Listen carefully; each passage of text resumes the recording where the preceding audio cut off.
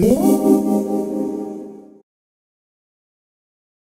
this video, we are going to learn about market equilibrium, which is where supply and demand intersect. We've already seen supply and demand separately, but this time we will bring it all together. Let's get started. When laying out our diagram, it is important to note that price is on the y-axis and quantity is on the x-axis. The demand curve is downward sloping due to consumer behavior. And the law of demand states that as price falls for a good, quantity demanded will increase. We label it D. The supply curve is upward sloping due to seller behavior, and the law of supply tells us that as price rises for a good, quantity supplied will increase, and we label this line S. Market equilibrium occurs where supply and demand intersect. This is where the market clears. Hypothetically, this is a point of maximum efficiency, where producer and consumer welfare is maximized. We'll examine why when we take a look at producer and consumer surplus in a future video. For now, I would encourage you to always label equilibrium price P star and equilibrium quantity Q star. And any changes that we make to this diagram should initially start from this point and then move forward. Market disequilibrium occurs when there's either too much supply in the market or too much demand in the market. And again, we're going to lay out a diagram to see this step by step. So we have price and quantity, downward sloping demand, upward sloping supply, and we'll put back in our equilibrium price and quantity, and we're going to make one small change here.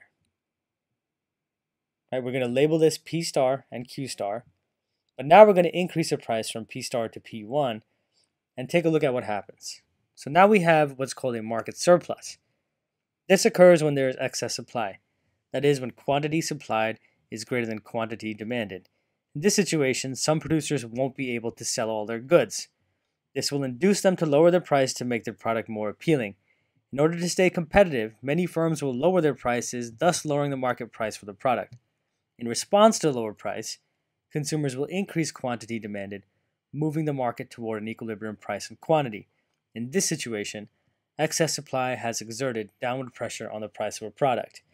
And when we're trying to identify what that excess supply is, or that surplus, it's going to be calculated by looking at the difference between Q2 minus Q1. At a price of P1, quantity demanded is Q1, so consumers are only willing to buy an amount Q1, but producers are willing to supply an amount Q2. Since consumers are only willing to buy an amount of Q1, we have a surplus of Q2 minus Q1.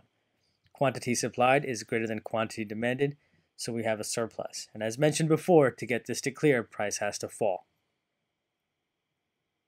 Let's take a look at another situation. This is going to be a market shortage, and this is when quantity demanded is greater than quantity supplied. The previous situation occurred at a price above market equilibrium, and we're going to take a look at this situation at a price below market equilibrium.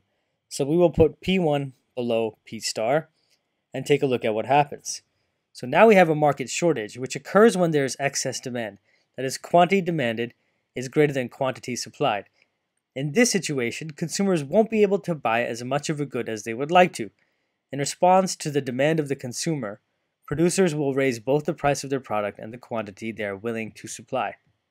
The increase in price will be too much for some consumers, and they will no longer demand the product.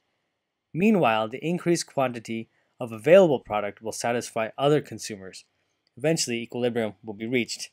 And to calculate that shortage, we need some information from the graph that we can gather from the supply curve and the demand curve.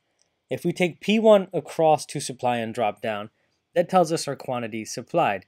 So at a price of P1, suppliers are willing to provide Q1 goods to the market.